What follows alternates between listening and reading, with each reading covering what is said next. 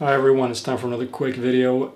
Mind Warehouse, a channel which has about 400,000 subscribers and makes videos like, 5 amazing things you didn't know about this, 10 unbelievable stories about this, yeah, I actually watched a video from what, don't blame me, okay, I regret it, that's why I'm making this video.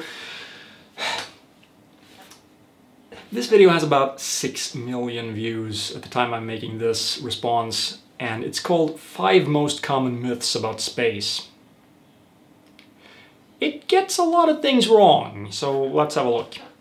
Myth number 5. Mercury is the closest planet to the Sun, and thus the hottest one in the solar system. How is this a common myth? Who the hell believes that Mercury is hotter than Venus if you mean average temperature? If you don't mean average temperature, if you mean which has actually had the hottest temperature ever recorded, that would be Mercury. The distance from the Sun doesn't affect the average temperature on a planet. Say what? Inverse square law? Hello? Of course you're gonna receive more intense radiation if you're closer to the source of the radiation. Mercury is indeed the closest planet to the Sun, but it doesn't mean it's the hottest one. This image gets the order of the planets wrong. Saturn should be further from the Sun than Jupiter. They should switch places. How do you get this wrong? I knew the orders of the planets when I was like 4 years old and had just, well, 4 or 5 something, and, went through that phase when, space is awesome. I never got out of that, but surely every kid goes through that phase. How did you... Did you make this image yourself and get that wrong, and also portray Uranus and Neptune as being smaller than or about the same size as the Earth? Which I don't get. I realize that it's not to scale, but at least get the relative order right. The hottest planet of the solar system is actually Venus. Its dense atmosphere, which consists of carbon dioxide and nitrogen, keeps a lot of heat. The average temperature on Venus doesn't go much below 462 degrees centigrade. Yes, indeed, Mercury's average temperature is lower than that of Venus for the reason you mentioned, yes. But who believes otherwise? These are supposed to be the 5 most common myths. Myth number 4. The moon has a dark side. It does. Half of it faces away from the sun, and that side is gonna be dark.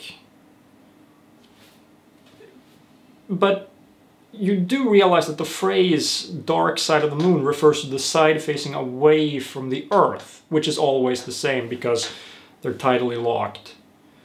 So, it's called the dark side of the moon, not because it's not being lit by the sun, but because communications go dark. You can't communicate with something that's there because the moon is in the way. If you mean that the myth is that the moon always has the same side facing the sun, that's not a myth. No one believes that. It's just a false statement. Myth number 3. The Earth is round. Uh-oh. This would seem an unarguable fact. We all know from school that the Earth isn't flat. Whew. Copernicus first said this. No, Copernicus was not the first.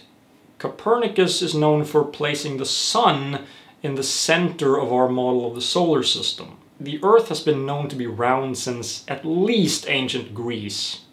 That's actually a myth you could have brought up. The myth that people used to think the Earth was flat until well into the Renaissance. That's simply not true.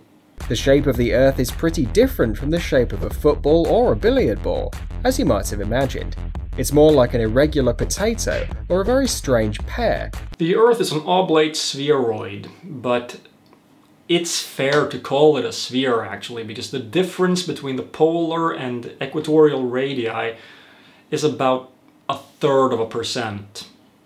For most applications, that's negligible. Myth number 2. A human in outer space without a spacesuit will explode. From a number of Hollywood movies, we know that if you take off your spacesuit helmet, your head will immediately swell and blow up. Half a minute in outer space might not kill a healthy person. Okay, this is a pretty tough one. I'm tempted to agree with you. you certainly won't explode like, you know, in Hollywood movies, but we don't actually know exactly what the effects of exposure to the vacuum of space would be, because no one has actually done any research on that subject. It's kind of hard to study for what I hope are pretty obvious reasons. Myth number 1. The Sun is yellow. Stars with surface temperature of 4,500 degrees C or 8,100 degrees Fahrenheit, like our Sun, emit white light. No, the surface temperature of the Sun is about 5,800 Kelvin or 6,100 degrees C. I don't know where you got 4,500 C from, and a star of that temperature would not be white, it would be orange. The Sun actually is yellow, but it's a very, very bright yellow. More like a yellowish white. What we usually refer to as a white star is actually almost bluish. The longer light waves from the yellow-red part of the spectrum pass the atmosphere of the Earth almost without loss, and the shorter green to violet waves diffract a lot. So, if you ever get the chance to look at the Sun from outer space, you'll see with your own eyes that the Sun is white. The reason the Sun looks so white has to do with its brightness. The Sun is overexposed. The reason I made this video is to sort of serve as a warning to people that, you know, when you find a channel full of these 10 amazing facts about this, or 10 things you didn't know about that, yeah, most of it's probably bullshit, so seriously take everything you hear on the internet with a grain of salt. Or, well, actually a lot of them. See ya.